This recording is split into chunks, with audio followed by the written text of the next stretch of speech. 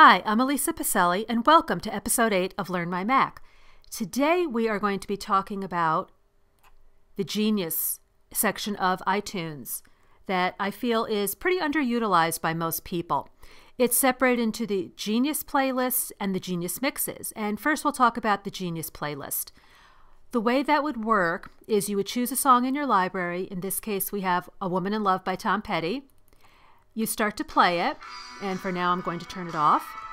And you'll notice that there's an icon right over here or down at the bottom of the window that you click on. And once you click it, iTunes creates a playlist, in this case based on 25 songs, of songs that are in my library that iTunes feels would be compatible and similar in nature to Woman in Love that I could just listen to as a playlist.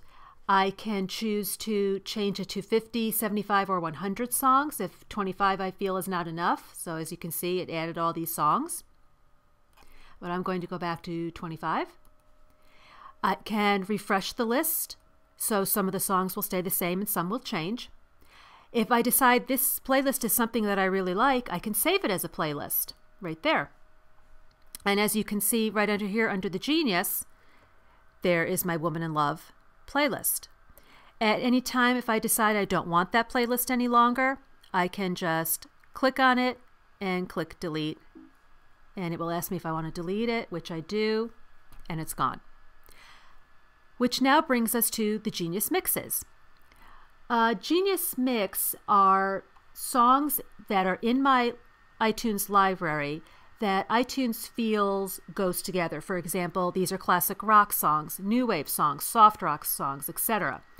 The length is different for each one. Also, a lot depends on how many songs I have in my library of that particular genre.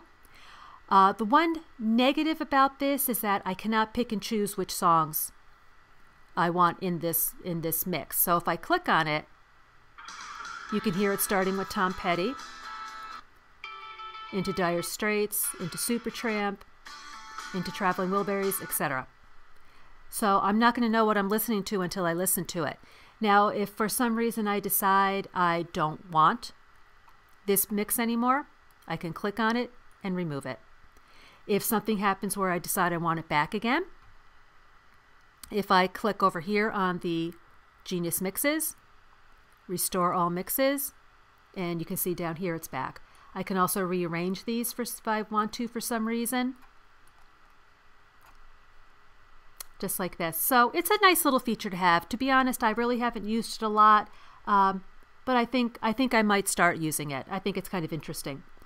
The last thing that I wanted to show, I go back up here to my music, if you look down here in the lower right corner, this is the iTunes sidebar.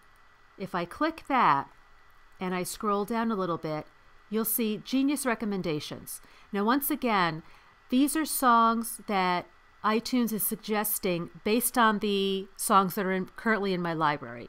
So it knows that I have some Cars music, I have Eagles music, and it's suggesting this song as something I might want to buy. I can play it right within the window, listen to the sample, and if I choose to buy it, I can buy it right here.